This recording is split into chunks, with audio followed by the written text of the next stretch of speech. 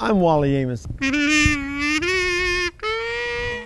It Loud is a foundation that creates awareness about the benefits, the values, and the importance of parents, adults reading aloud to children from birth to age 6 for at least 10 minutes a day. If you do that, you will have a reader. The idea is not just to learn to read, but to have a thirst for words, a love for reading. Reading aloud works. It's been working for generations, and it works today. Read it loud! Boys and girls, ladies and gentlemen, good afternoon.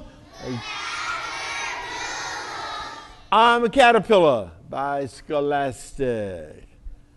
The publisher is Scholastic. The author is Jean Marzollo, illustrated by Judith Moffatt. I'm a caterpillar. Munch, munch, munch, crunch, munch, crunch, munch, crunch. I'm getting bigger. Munch, crunch, munch, crunch, crunch, munch, crunch. Just eating his way right into bigness.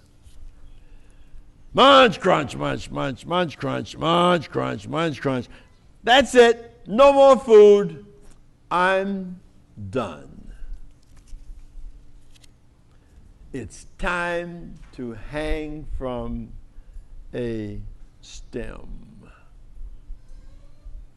I wait and wait and wait.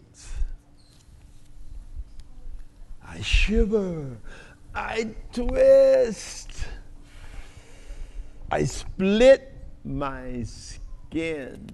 These are all things that happens to the caterpillar. My old skin falls away. I am soft inside. I am a pupa. I grow a shell to protect the pupa. And then what does he become next? No. After the pupa, he becomes a chrysalis. Yeah. I am now a chrysalis. I keep changing. Soon I'll come out. What will I be? A butterfly, a butterfly, a butterfly. Push, crack, wow, I'm free.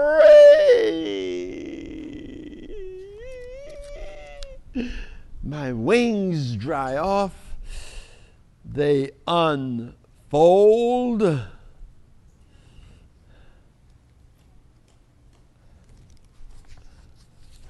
Flap, flap, flap, flap. Hey, I can fly. Ta-da!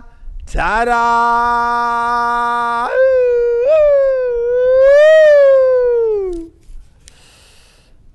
I visit flowers. I drink nectar. Yum, yum, double yum. I love nectar. Yum, yum, yum.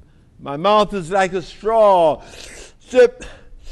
Sip, sip, ip, ip. I have a mate. We visit many, many, many flowers. We're not afraid of birds.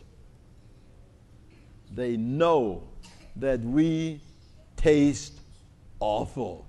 Isn't that great that nature is so organized that the birds know that the butterflies taste awful, so they don't even go to them. That's a great protector that the butterflies have. Soon, I will lay my eggs. And then the process starts all over again. From the eggs to the caterpillar, to the pupa, to the chrysalis. It's just a circle going round and round and round. Thanks for reading, guys. Thanks for being a great audience. Bye-bye.